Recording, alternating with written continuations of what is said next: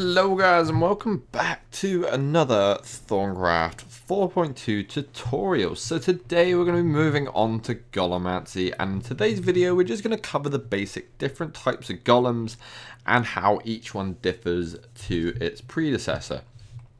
So there is sort of a tier tree going down from golems. You're always going to start with your straw golem in your book. If you have a look here, we got straw golems. We'll cover the trunk and the hungry chest in another video. But for now, we're going to go down through all of these golems here, and we'll cover all the other bits and pieces in different various videos. So first one is the straw golem. This will be the very first one, the very first tab that you see on this page, and you have to progress down, obviously, and unlock things as you go, all the way down to the bottom there. So straw golems gives you all the stuff about tells you all the stuff about animation cores, Golemancy spells, what kind of things you can do for them, just some of your basics about golems really, and it just says you discover the secret, and they'll use. I'll tell you what, let's read a little bit from here. So you discover the secret within golem workers. While the iron golem is impressive on its own, in its own way, it's very limited and uncontrollable. You manage to solve both those problems. Your golem workers have just enough will and self-awareness to make them useful tools, but not enough to render them uncontrollable. So they're not like super powerful like your normal iron golems are from vanilla Minecraft, but they're like quite small and they're quite versatile and useful, and you can control them, which is the best part about it. You've also had to discover how to make the Golemancy spell, golem animation cores, and see their respective research entries for more detail. The golem you craft can be placed in the world but remain inactive until given animation core. The placement of the golem needs to be considered carefully. If you wish it to interact with inventories, you will need to place it by clicking or shift clicking on the inventory on the side you wish it to interact with. Most golems can operate in a range of 16 blocks around their home location. Cool. So the first golem you can create is made from bundles of hay and straw. It's physically weak and easy to destroy, but very light and nimble. So as you can see, it's going to take some bits and pieces in the crucible. I've got some automated crucible things set up here. So the durability is very low, so it means it's not going to have a lot of health. Strength means it's not going to be able to carry a great ton, I don't think, or it's not going to have like a great amount of strength if you're using it to attack things. Self-repair is average, so it will start regenerating itself the same sort of rate that you probably would. I'm guessing that's what the average means on that. It only has a carry limit of 1 item each time, so they're not very ideal for farms and stuff.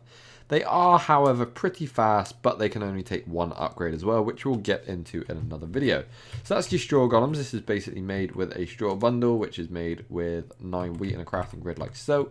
You take said thing, place it into your crucible, and it's going to say you're going to need all of this stuff. So you need Humanus, Motus, and Spiritus. And that's going to give you this really cool clay golem. Place them down in the world. As it shows, it's not going to do anything just yet until we get onto animation cores. Cool, so going on from this, you actually got wooden golems, which is tier 2. So this golem's carved from great wood log. It's moderate improvement over the straw golem. So the durability is below average, so it's not like really low like the straw golem was. The strength is low. I don't think as bad as straw golem either. Self-repair is average, again, same as us. Speed is above average, so it's not as fast as the straw golem, but it can carry up to 4 items, which makes it maybe that little bit more efficient if you use it in a farm, sort of, let's say. And it can only take 1 upgrade, the exact same as its predecessor, which is the straw golem. Cool, so branching off of the wooden golems, you actually have 2. This is also going to take the exact same types of stuff, Motus, Spiritus, and completely just blanked on that one, but you know which ones I mean. You know which ones we need for that. Cool. So branching off of this, you've actually got 2. So you can come this way to flesh golems, which will give you a bit of warp every time you make one of these, or you can come down to clay golems. But first of all, we're going to have a look at flesh golems. So golems are made zombie flesh for several features to recommend them. Not only does it repair itself very quickly, it's able to hold 2 upgrades. So this makes them a little bit better. So it's got low durability, which is pretty much the same as the last ones. Low strength, same as the last one. Self-repair is very fast, so if this thing gets damaged, it's going to repair itself super duper fast, which makes it ideal. It's not going to die out pretty much. It's got a carry limit of 4, exactly the same as a wooden golem. Speed is above average, again same as the wooden golem, but this one can take 2 upgrades. Put it in a crucible, exact same thing, except it takes 8 humanus, 8 motus, and 8 spiritus, whereas its predecessors were taking 4. Cool. So this still has a carry limit of 4, but the 2 upgrades things mean you can put 2 of these things, and we'll get onto these, like I said, in another video, and I'll explain what each one of them does and stuff like that. So again, you just take said thing, place it in there. That's made with zombie flesh like so. Place it into your crucible like that. Cool. So moving on, I'm going to go on downwards now to the clay golems. Fire clay has proven to be a superior craft material for golems. It's fireproof and has more than adequate mobility. So this one pretty much averages out quite a bit. It's got average durability, average strength. Repair speed is slow because it's made of clay. There's not a lot you can do about that. It's got a carry limit of 8, which upgrades it from its predecessor, which is the wooden one again. Speed is average, so it's not super duper fast. I think the wooden golem was above average. Let's have a look. Yeah, it's above average speed on that. So it's getting a little bit slower, but it can carry 8, so it can make it that little bit more beneficial again for you. And this drops down to 1, so it depends if you want the 1 upgrade or the 2 upgrades. You can do different things with the upgrades, so you'll have to decide on that later on. And this is made with stone bricks, which is made with normal bricks, which is just clay smelted up in its raw form.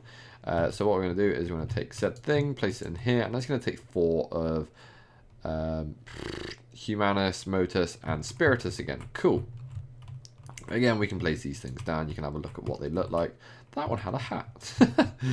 Okay, so there's your wooden golem, there's your flesh golem, funky looking little thing, and then there's your clay golem. Nice, nice, nice. So let's get rid of these little fellas before they start clogging up our inventory and start climbing all over us. So, next off of that, we're going to branches off 2 ways again, branch off tallow and to stone. So we're going to have a look at tallow again first. This is basically a smaller upgrade to the clay golem. It's basically got average durability, average strength, average self-repair. So this one is average across the board pretty much. So it upgrades it slightly from the clay golem, which had quite low self-repair. It has a carry limit of 8, exactly the same as the clay golem. Speed is the exact same as clay golem, but this one can take 2 upgrades, which makes that a little bit more beneficial. As the same with the flesh golem, it does require double the amount of essentia to make this one, and it's made using a tallow block. Tallow block I've touched on before in alchemy, and it's just magic tallow in a grid like this. And to make magic tallow, you just put rotten flesh into a crucible with 2 precantatio, which is pretty simple. So then we just grab that, go like that, go like that. That's going to make stuff and things happen. Place down our tallow golem, funky little looking dude there. So moving on, we got the stone golems. Stone golems is very durable and able to carry heavy loads, but they're much slower than most golems. The weight allows it to sink in water. So if you had a farm, say, I don't know, and you had water in it and things were dropping down to the bottom of the water. Say you had some golems fishing and then you had this one collecting. Stone golems can sink to the bottom of the little lake thing, pick up the fish, and then bring them back up for you, which makes them a little bit more ideal. The durability is above average, the strength is above average, so these guys do make good for attacking and defense as well. You can actually put cores on them to do that for you. So that'd probably be ideal for that. Self-repair is slow, however, which means it's not going to be super duper fast in repairing itself, which is going to suck a little bit if it does get badly damaged. It has a carry limit of 16, which is double anything that we've seen so far, which is really cool. Speed is slow, but then you can deal with that, I guess, if he's not going to be traveling very far, and he only takes 1 upgrade. And that is made using stone bricks, which is made with stone blocks like so. Everyone knows how to make stone bricks. It's another thing, man. And then we're going to go in there. We're going to pop that in there. That's going to make stuff and things. Nope. You're going to come down, and it's going to make stuff and things like that. Cool. So we're going to place our little golem down there. Looking funky little bricky dude. Looks quite nice, actually. So we've only got 2 more golems to go. Let's do these super duper quickly. Iron golems. Iron golems are extremely tough and strong and able to carry huge loads. Their weight, however, causes them to move quite slowly and sink in water. So it's got high durability, high strength, very slow self-repair, carry limit of 32, which is double the stone golem, which is absolutely fantastic. The speed is very slow, a lot slower, like slower than the stone golem, and its self-repair is slower than the last one as well. And only take 1 upgrade, which kind of bums it out a little bit, and it will only take 4 of these things here. So this is made with an iron block. Everyone knows how to make an iron block. Take iron block, place iron block in there, take golem, place golem down there. Funky little looking dude. Look, I actually got a crack down his back as well. I quite like that texture.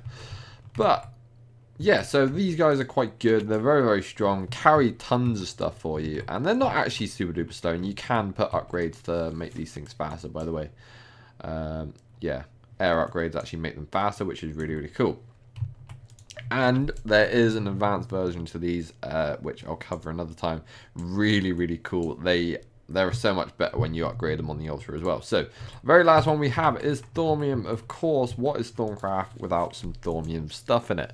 So, Thaumium golems have slightly better attributes than iron golems and are able to have 2 upgrades. They're also highly resistant to magical damage. Weight allows it to sink in water.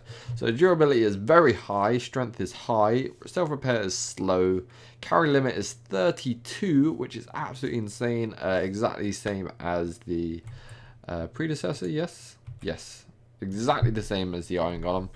Speed is slow again, but this one can take 2 upgrades. You can put 2 speed upgrades in it and make that a little bit faster if you're really concerned about the speed and stuff like that. And then, of course, this is just made with a Thaumium block, which is, of course, Thaumium ingots like so. And I do believe, yeah, that one takes 8, 8, and 8. So that one is a little bit more expensive. But these ones do look pretty funky. Let's place that one down like so. And it's basically just a purple version of the iron golem thing that we have here. But as you can see, look how many hearts they have. It's crazy. And as you go down, they get less and less and less. So if you start down here, this one's got 5 hearts. This one's got a couple more. This one's got a couple more. Couple more, couple more, couple more, couple more, and then until we get to this one, which has got crazy amounts of hearts. So they can tank quite a bit of damage. But that is going to be it for this video, guys. So thank you guys very, very much for watching. I hope you guys have found this video useful. Like I said, in the next one, we will start covering the upgrades for them and have a look at the Golemancy's spells. And then we'll have a look at all that stuff and how you can make your golems better and help you decide which golems you kind of want for what projects. And just have a general look at the variety of things you can do with them. But as always, thank you guys for watching. I hope you have yourselves a very fantastic day. Make sure you like the video if you liked it, subscribe if you haven't done so already, and I'll see all you beautiful faces in the next video. Goodbye.